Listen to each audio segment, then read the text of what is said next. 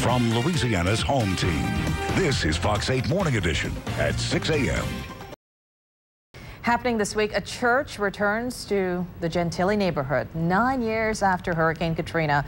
The Beacon Light International Baptist Cathedral had been holding services at a reception center, but it will soon be in a permanent home. And Bishop Brister joins us now with more on this major milestone for them. Good morning. Good morning. Thank you so much, Liz. Well, congratulations. It took a while, but you're finally heading home. We've got some pictures to show, just what this church, sustained after Hurricane Katrina. Tell us what the situation was like that morning after for you. Oh my God, Liz, it was unbelievable. I still remember it to this day. The mayor at that time allowed us to use one of the military trucks to come into the Gentilly area. Now, this picture is actually about a month after the storm. The waters had gone down to about 4.5 feet, but as you could see, it was still virtually impossible for us to get out of the truck. I was stunned. It looked like something I seen from a horror picture.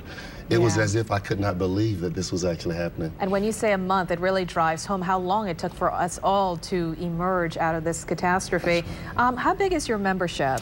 Prior to Hurricane Katrina, we had about 8,000 members. Wow. Yeah, we were having a Saturday service, a 7:30, 9:30, and 11:30. We had 3 services on Sunday and 1 on Saturday. And at that time, the sanctuary was able to seat about 1,500 people. And so we were seeing 6,500 people every weekend in worship.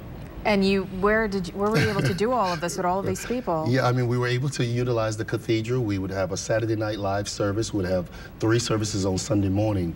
And it would just be a system that we'd have to actually rotate the people out and then get them in for another service.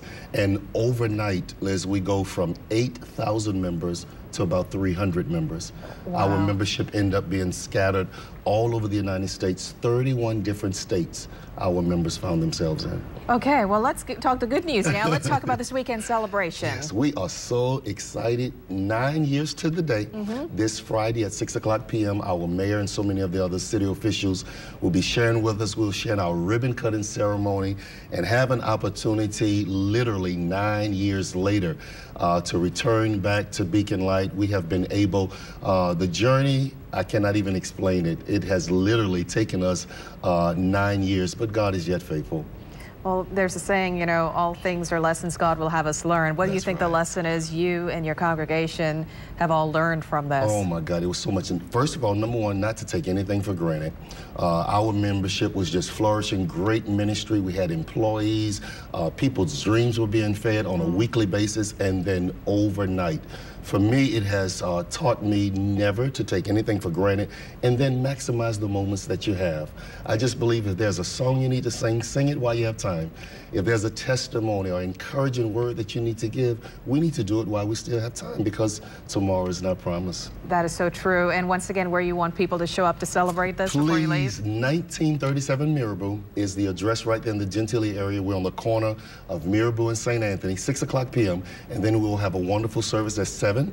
This Saturday, we will have also a community outreach event with People's Health. We're giving away back to school supplies, free health screening, food, games, and it's all free and open to the public. This coming Sunday, Liz, will be our first service on Sunday morning, 8:00 and 10:30. Well, Bishop, congratulations, and thank you so much for coming in. Some uplifting words to start off our Monday. Much appreciated. All the best.